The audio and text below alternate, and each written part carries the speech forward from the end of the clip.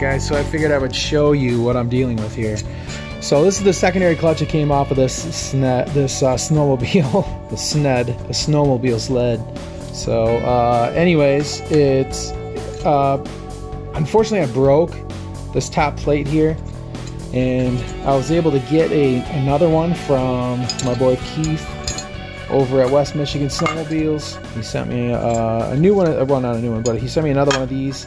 Same thing, just needs to have the rollers replaced, and luckily the rollers on here are in pretty good condition. So I'm gonna go ahead and use those.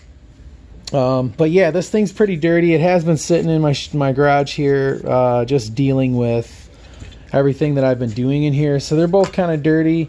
They're definitely grimy, but either way, I'm gonna go ahead and clean them up with the. I'm gonna tear it down and just separate the sheaves, and then I'm going to you know, take the spring out, take the rollers. I'm gonna swap the rollers out.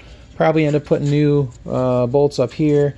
Just gonna clean everything up in general, and then I'm gonna go ahead and reassemble it, and I'll show you guys what kind of outcome I have when I'm done.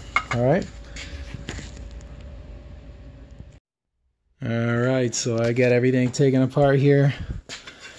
We got both of the they're basically beauty rings here is what I would describe them as. We got the shims,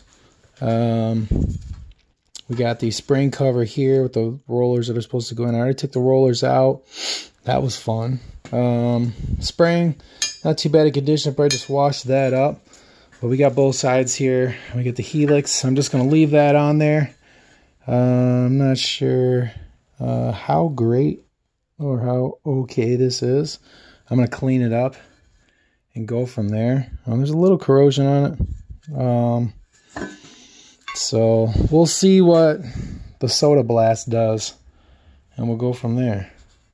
So, all right, that's it. I'll show you when I pull everything out of the part swap. All right, so here's everything polished up. Couldn't really get this stuff polished too much. It's definitely cleaner. I tried to hit the shaft there as much as I could without getting too crazy. I think there was just a lot of grime on it. We'll see how it functions. There's the new cover. Still gotta put the rollers in real quick, and then I'll start putting stuff together, and then I'll show you what it looks like when it's done. Alright, so this is the finished product. I ended up having to get I just went ahead and got some new rollers.